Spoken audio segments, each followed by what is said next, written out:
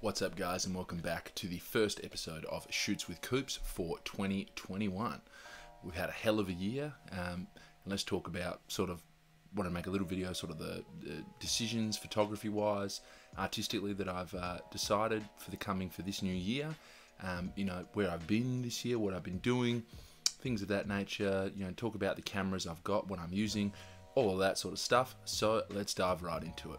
So first, and probably most obvious to you guys, is I haven't made too many videos this year. I've only made a few, and they've been very sporadic, and the main reason is because I became a dad in Boxing Day 2019. My son was born, Max was born, so he's pretty much just turned 1. Anyone out there who has kids and infants knows it's it can be a lot of work. With working full time, having a baby, sometimes you just don't get enough time to yourself. And the opportunities I've had to make YouTube videos, I felt they weren't very well thought out and kind of spur of the moment things, and I wasn't too happy with a few things, so I didn't post a lot. But this year I plan on trying to do at least one video every 2 weeks, more if I can, and keep the consistency right up this year. It's really to make more more content for you guys to watch. I love making YouTube videos. I love engaging with the community, the film community.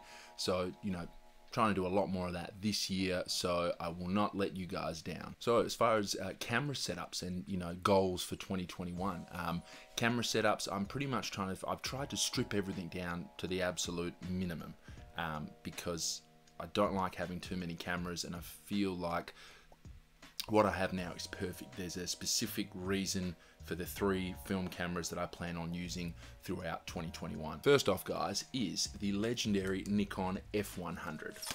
Now, this is a camera I have owned in the past, and I sold it because they're big, they're heavy, but they are an absolute workhorse. I had shot lots and lots of film at weddings using an F100 and a 50mm Nikon 51.8G.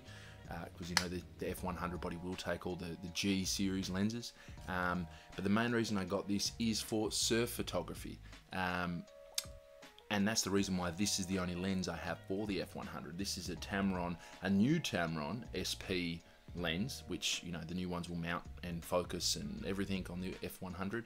So this is a 70 to 300mm. It's not an amazing lens. It's only a f4 to 5.6, so variable aperture.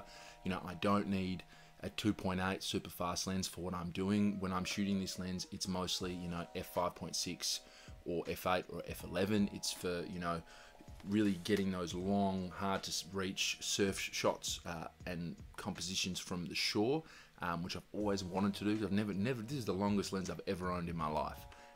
But I'll show you guys a few photos now while we're talking about it, just because I love that compressed perspective. And sometimes you guys know I've got the Nikon OS cameras. Well, I got rid of them actually now.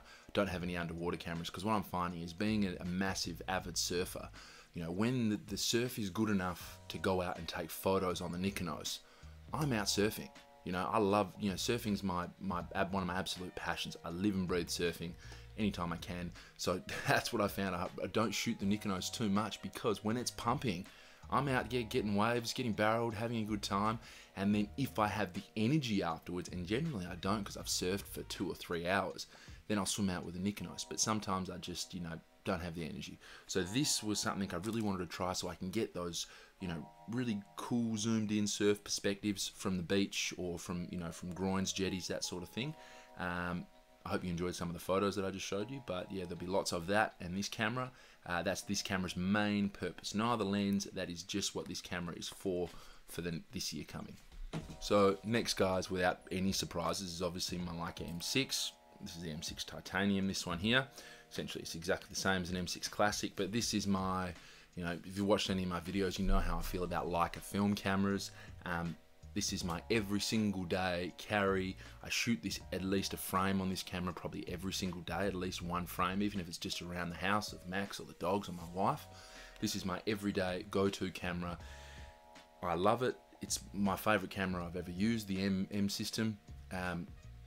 There's nothing to say about it. It's a fantastic camera. Not even worth doing a review on this camera, because all there is to say, yes, it's a great camera. It's beautiful to use. There's your review. But this is my everyday carry. You know, my setup is, you know, a lot of the times I've spoken about using a 35mm lens over the years, guys. But what I've kind of settled on now is my two favorite focal lengths. It's a 50mm, so I have my 50mm Summicron and a 28. Now I have here is the Zeiss 28 2.8 Biogon lens, which is a, you know, a pretty small compact 28mm. It's only 2.8, but most of the time I am using this, I am zone focusing, so I am at f5.6, f8, f11, so I don't need that super shallow, a wide open aperture. I do have the 50 f2 for that, but this is an amazingly sharp lens. It's not as small as the new Leica 28 2.8 Elmerit lens, but considerably more expensive. These things are still pretty well priced, but these are the two focal lengths, the go-to lenses, nothing else for the M6. These two for my everyday documentary and street photography. I've been doing a lot of street photography in 2020. I haven't posted a lot on Instagram because it's kind of a bit different to the theme I have going there of, you know, my kind of oceanscape, beach, surf, lifestyle type thing that I post on Instagram a lot. But I do love street photography, probably do a few street photog videos throughout this year, and that is what the 28 is for. I just like to get close, and I mean, you get real close with this. But this, the M6 50 28, my everyday carry camera for the well, I don't think there'll ever be another one to replace this for good. There we go. So moving on to the last one now is a camera that I've had for over a year, and that is the mighty Fujifilm GF670 rangefinder. Now, I probably will try and do a review on this camera because there's only a couple out there, but I've held off for a while because it's such an amazing camera. I love it so much. I really wanted to do a video that would do this camera justice. But I love this thing. You know, it is the best rangefinder I've ever used on a camera, and that includes any Leica camera, and I have used an M10. The viewfinder on this is just amazing. It's so big and so bright and clear that it's just amazing. They did such an amazing job when they built this rangefinder system. But this camera, the reason I love it so much is because it's light, it's compact, you know, it has aperture priority, it has aperture priority lock as well. When you're in a, you know, really want to be quick, you can half press the shutter, lock your shutter speed. But you know, the downside some people think is that it only has, you know, one fixed lens, you know, this 80mm 3.5. But the beauty is, because this camera shoots 6x6 and 6x7, you've essentially got two cameras and two focal lengths in one. When you're shooting 6x7, it's roughly about a 38 to 40mm, which is, you know, really good. I love 35 and 40, you know, and it's a really good field of view. But then if you want to shoot square, it becomes closer to a 50mm lens with the 80mm on a 6x6 negative. So, you know, people whinge about it, but essentially because you can switch up the formats, it's two cameras in one. And like I said, light, compact. I have shot so many rolls of film with this that I'll probably be showing throughout this, probably overlaid a couple. I will do a video on this for some if they're curious. You know, it's an expensive camera, but it's not as expensive as sort of where the Mamiya 7s are at the moment. And I think it's probably a better option for a lot of people than the Mamiya cameras. It's newer. They can still be repaired by Fuji, all that good stuff. So that's cameras. So let's move on to the next point for this coming year. So I have been working on a book. Now, years ago, probably 2 years ago, I did a video, road trip with the Mamiya RZ67, and that was a road trip between Perth and Albany. It's a 4-hour distance, you know, through the wheat belt, out back to get down to where I have family in the country. I've worked on that heavily. I've done a lot of photos for it, and I am trying to compile a book. I've made a test book, which I'll go fish out of the car, because the reason it's in the car is because it essentially acts as a business card for me. So when I want to take more photos, maybe on someone's property or somewhere that I would need permission, when I, you know, knock on that door or go and approach someone, when I whip out that book, that shows that I'm not full of shit. That, you know, okay, it's actually working on a project. Look, there's a, you know, this is a book that I have made, that I have spent money on, you know, blah blah blah. It just shows that it's not like to the person you're approaching, that you're not totally full of crap, so to speak. So I use that as a business card, which is why it lives in the car all the time. But my plan is to try and finish that this year. It's a summer project because a lot of the photos I like to take throughout that outback area lend themselves. The palette and stuff I'm using is more of a more of a portrait palette, but more of a desert thing. So, you know, I like the dry brown grass, you know, dry wheat color palette, that brown, yellow, and light blue. So it's more of a summer project. So I'll try and whack a bit more of that out in the next 2 or 3 months, and then towards the end of the year as well. But my plan is to try and finish that by the end of this year. And lastly is darkroom printing. I recently picked up a new better enlarger from a good friend of mine, Liam, here in Perth, because mine was just a hunky old student one. I really hadn't done any printing until a couple nights ago. If you saw on Instagram, it was the first printing session I've done in over a year.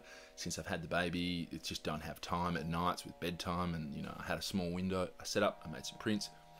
I absolutely love darkroom printing. It is so hard and such a hard thing to master and be good at. There's so much more involved in it than the average person thinks. They think, oh yeah, you just put, you know, expose a piece of paper and put in a tray and develop, and that's it. Oh no, no, no. For any of you that are heavy into it, you know there's a lot of things that go into it, and I really want to try and work on that this year. Maybe do some darkroom videos as well. We'll see how we can jig that, if I can set the cameras up. But that is sort of the plan, and here come the dogs. Oh, my baby girl is 1.5 now, and Jasper's still around there somewhere. They love to interrupt, yeah, but the baby's asleep right now, so that's why I'm trying to film this. So I wish they would be a little more quiet. So yeah, guys, my main goals overall this year, you know, keep the consistency up on this channel. Luna, bloody dogs.